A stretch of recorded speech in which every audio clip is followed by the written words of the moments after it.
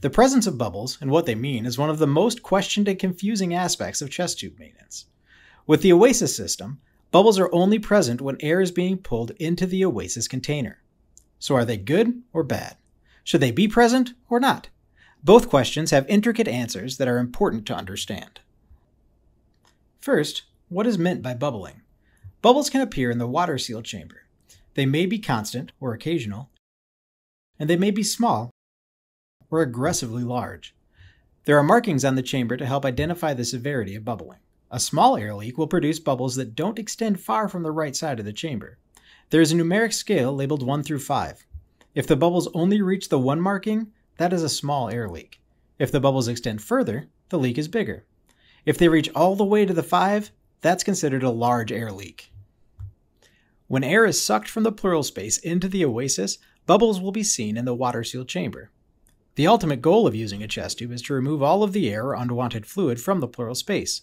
So when the chest tube has done its job and the pleural space is free of air, there should be no bubbles. But that process can take time. So when your patient first gets a chest tube, bubbling is not uncommon and may be expected, depending on the reason for placing the tube in the first place. If the chest tube was placed to treat a pneumothorax, would you expect to see bubbling? Yes. A pneumothorax means the pleural space has been filled with unwanted air. If the air is going to be removed, it will need to be pulled out with the suction from a chest tube, and it will be pulled into the drainage chamber.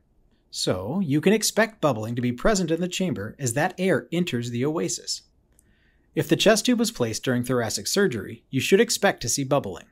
During surgery, air enters the pleural space as the surgeons work, and that air is then removed afterwards with the aid of a chest tube. In both of these cases, you will see bubbling at the beginning of this chest tube's use. But that bubbling should slow down over time, and eventually there should be no bubbling present. As bubbling lessens and slows, it is a sign that the patient is healing. When bubbling has stopped, that is a sign that possibly this chest tube is ready to be removed. There are times when the presence of bubbling may warrant a call to the doctor. If your patient has had the chest tube for a while and bubbling has slowed or stopped over the course of treatment, it should not return if there are no complications. So if you notice an increase in the frequency or degree of bubbling, or a return of bubbling that had previously stopped, this could mean that air is somehow leaking into the pleural space. Contact the physician and inform them of these findings, as they may warrant immediate action. What if the chest tube was placed for a hemothorax? Would you expect to see bubbling?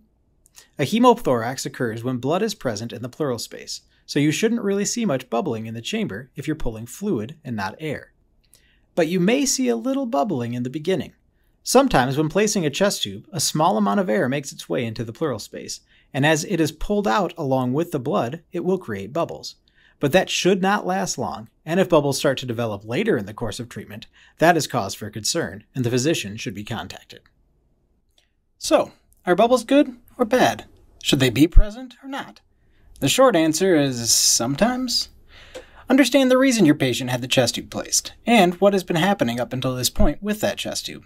This information will help you understand whether you can expect bubbles to be present or not at this time. In all cases, though, we want our patients' chest tubes to be free of bubbling before the tube is removed. Air in the chest is not a natural occurrence, and chest tubes are placed to resolve whatever issue caused this anomaly.